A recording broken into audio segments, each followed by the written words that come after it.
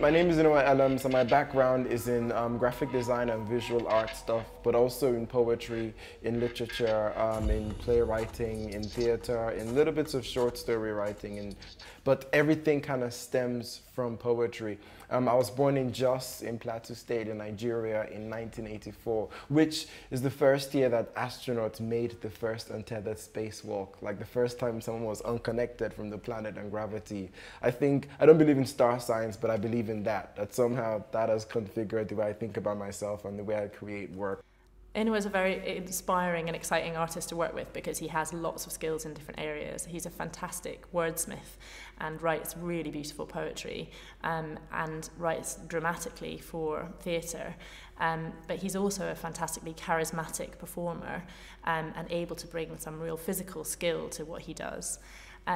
He also has a real passion and interest in graphic design, which comes through in this performance, Black T-shirt collection, where he uses animation alongside the physical performance. If you are what you say you are, a superstar, then have no fear, the crowd is here.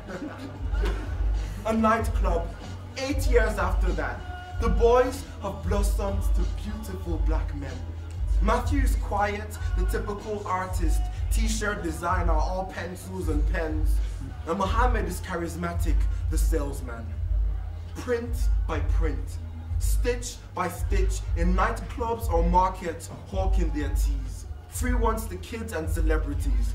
A rapper wore one on the cover of an album, and that was it. Money rolling in. Black T-shirt collection is a story about two brothers who set up a t-shirt business in Nigeria, and they are kind of cheeky entrepreneurial teenagers trying to make a bit of money, and they set up this business to do that, and it becomes a huge global phenomenon. It's my biggest play, and and by size I mean by the scale of it and where it goes in terms of the narrative arc and where the story, in terms of the country and how it gets there.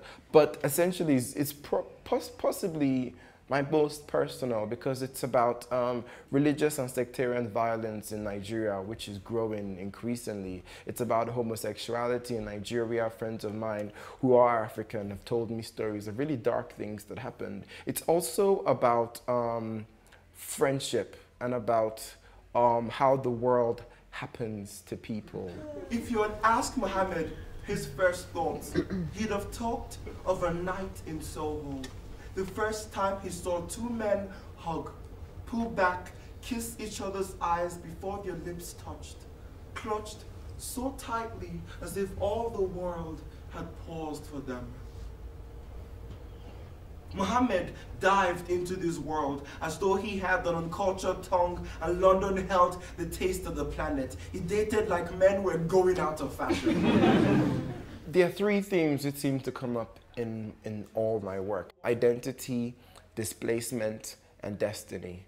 And destiny could be a religious destiny or just a simple journey from leaving work and going home, or trying to navigate your way through a city from one place to another.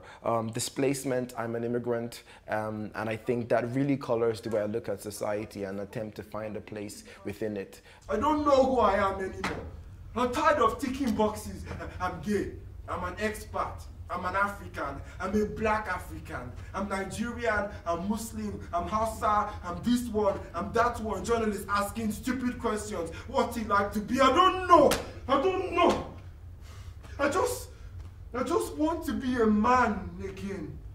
I was told that there are a bunch of fans that I have in Newcastle who come to my work, and these are young blind girls who come to my work and love to listen to it because they can see the whole story, and they engage with it on a purely oral level, but also a visual one, and because they populate the story with their own imaginations. And I think my work works on that level, but also because of the things I try to pack into my stories, it can be very political, very personal, or very honest and very individual as well. And also because of the spoken word element and the use of hip-hop lyricism which runs through my work, it also touches like urban youth as well, but because of my influence from like classic poetry, it goes all the way up and all the way back, the social spectrum and everything.